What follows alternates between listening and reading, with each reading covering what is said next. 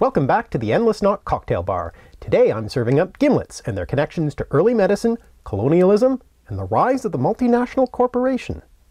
A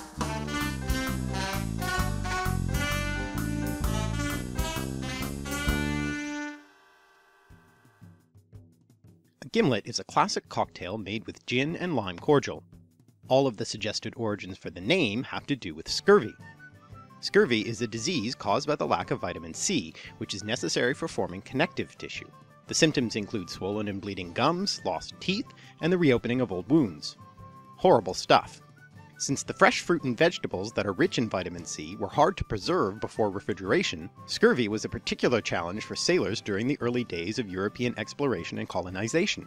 And that colonization was big business, literally. To more effectively take advantage of the very lucrative trade from around the world now possible because of advances in sailing technology, the European powers began to set up the world's first multinational corporations, which were granted trade monopolies. Among the first were the British East India Company, founded in 1600, and the Dutch East India Company, founded in 1602.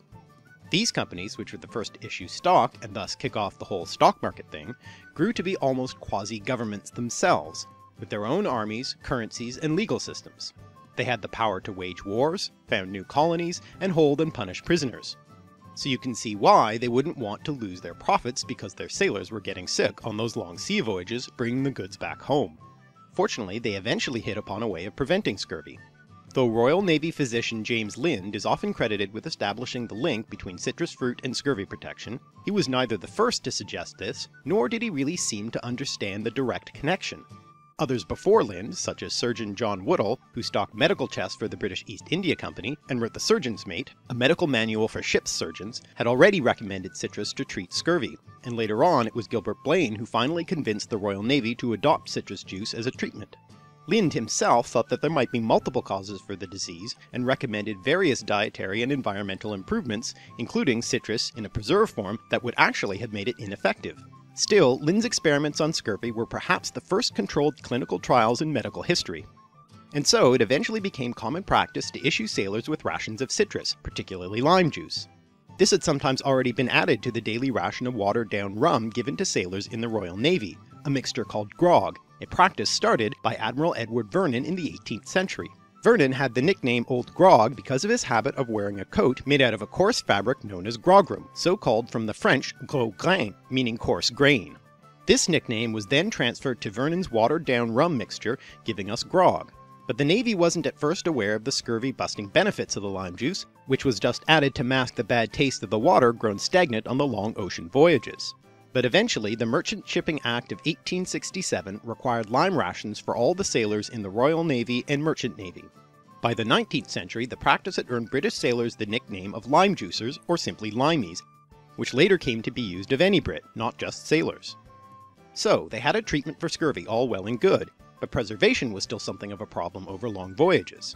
Fortunately, Lachlan Rose, a member of a prominent Scottish shipbuilding family, set up a branch of the family business provisioning ships and invented a way of preserving lime juice without the need for alcohol. And he, perhaps not coincidentally, patented this method in 1867, the same year as the Merchant Shipping Act. We now know this as Rose's Lime Cordial, one of the essential ingredients in a gimlet. But what does all this have to do with the name of the drink? Well, the first meaning of the word gimlet is a small drill or auger. So one idea is that the gimlet was used to tap the kegs of lime juice. The word gimlet, which may ultimately come from a Proto-Indo-European root which means to turn, and also gives us such words as wave, wipe, whip, and vibrate, comes into English from the Dutch word wimel, meaning auger. Remember the Dutch, Britain's main rival in seafaring and trade way back with the British and Dutch East India Companies? Well, because of ongoing trade and trade rivalry, English has quite a few words borrowed from the Dutch over the years, many related to trade and seafaring, such as halibut, pump, shore, skipper, avast, commodore, cruise, deck, smuggle, and yacht. So perhaps it's fitting that this drink that's so connected with British sailors may ultimately come from a Dutch word. But there's another story for where the name gimlet comes from. According to this story, a British Navy surgeon named Thomas Gimlet, who later became Surgeon General, supposedly hit upon the idea of making the lime ration more palatable to the sailors by adding gin to it. And it is true that a gimlet is traditionally made with gin, not rum as in grog. So according to this theory, the gimlet is named after this Dr. Thomas D. Gimlet. That's the story in the Royal Navy's own dictionary of naval slang, known as Covey Crump, named after Royal Navy Commander A. Covey Crump, who first compiled it in the 1950s, a useful resource for anyone interested in unusual slang. Whether or not the Dr. Gimlet story is true, gin is certainly an essential part of the gimlet, and once again we have the Dutch to thank, both for the gin itself and for its name. Gin developed from the earlier spirit known as Jenever, a liquor flavored with juniper berries that was invented in the Netherlands. Supposedly the English started to refer to this drink as Dutch courage during the 30 Years' War, either in reference to its warming effects, or somewhat derisively as the source of the bravery of the Dutch soldiers. In any case, it was eventually imported to Britain, thanks in part to Dutch-born William of Orange, who came to be William III of England in the late 17th century. And this kicked off the gin craze in England, with the ruinous new drink being depicted as displacing the wholesome British beer, most famously in William Hogarth's Gin Lane and Beer Street. And as for the name gin, it's a shortening of Jenever, which is the Dutch word for juniper, but because of the similar sound, it was anglicized as Geneva, like the Swiss city to which it is not otherwise related. But don't worry, the city Geneva will come up in its own right later on. But gin is involved in this story in another way too, in connection with another attempted cure for scurvy. English theologian and chemist Joseph Priestley, most famous for discovering oxygen, also invented soda water, which he erroneously thought might be a treatment for scurvy, so he sent it along on James Cook's second voyage to the South Seas. Though it didn't pan out as a cure for scurvy, it did have a role to play in dealing with the other major disease colonial powers like Britain and the Netherlands had to deal with: malaria. In the 17th century, the Spanish had learned that the Quechua people of Peru used the bark of the cinchona tree to treat malaria, the Quechua word for bark being quina, whence the word quinine, another etymology for you. And eventually the Dutch, yes them again, acquired the seeds from the cinchona tree and were the first to cultivate it outside Peru in their colony in Java, thus ensuring a steady supply of the quinine powder which had become crucial to European countries wanting to maintain their ever so profitable tropical colonies. Now this is all a bit complicated, but back to soda water, which Priestley failed to capitalize on. Instead, another man did, a man who made his fortune as a jeweler in Geneva. Told you Geneva would actually come back into this. This man, Jacob Schwepp, yes, that Schwepp, figured out a way of mass-producing carbonated mineral water based on Priestley's earlier work, thus founding the soft drink industry. Erasmus Darwin, physician, grandfather of evolutionist Charles, and, along with Schwepp, a key member of the Lunar Society, a group of industrialists and scientists who were the driving force behind the English Industrial Revolution, promoted Schwepp's carbonated mineral water for its health-giving effects. And it was just the thing for the malaria problem in the colonies, since the British soldiers in India took to mixing the very bitter quinine powder with sugary carbonated water and a bit of gin to make it go down more smoothly.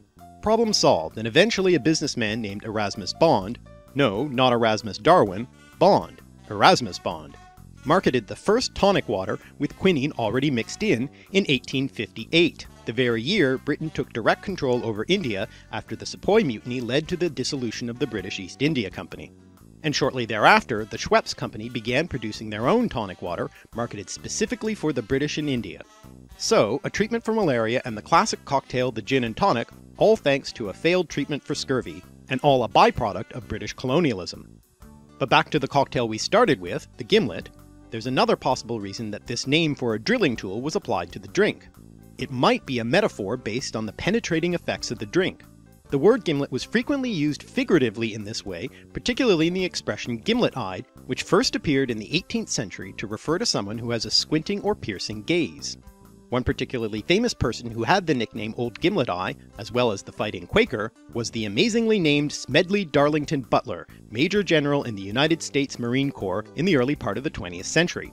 He was particularly involved in activities in tropical locales such as the Caribbean and Central and South America, and incidentally took care to ensure his troops took quinine to prevent malaria, which later on became something of a problem for the US military in World War II when they lost control of territories which produced it.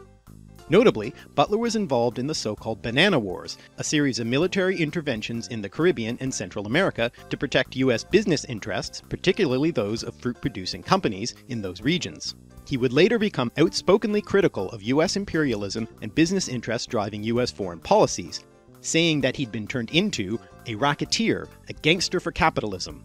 He is also particularly famous for exposing the so-called business plot, an alleged fascist plan to overthrow the US government bankrolled by some very major American businessmen. Though the true extent of this plot, whether it was exaggerated, a hoax, or genuinely conceived, has never been fully established, it still goes to show the potentially ominous power of business joined with imperialism, even if those forces also gave us cocktails such as the Gimlet and the Gin and Tonic. Think about that as you enjoy your drink. Today, of course, I'm making a gimlet. You can choose your own favorite gin, but I'm going to use Bombay Sapphire since it evokes the theme of colonialism in this story. Now, Rose's Lime Cordial has changed since the original product was introduced, so some people prefer to make their own lime cordial. But since I've been talking about the history of the brand, I'm going to use it. So, to a shaker filled with ice, add 2 ounces of gin, 1 ounce of Rose's Lime. Shake and strain into a cocktail glass. Serve and congratulate yourself on saving your guest from scurvy. I'll be back soon with more etymological explorations and cultural connections, so please subscribe to this channel. You can also sign up for email notifications of new videos in the description below. If you have comments or questions, I'm at alliterative on Twitter, or leave them in the comment section. You can also read more of my thoughts at my blog at alliterative.net.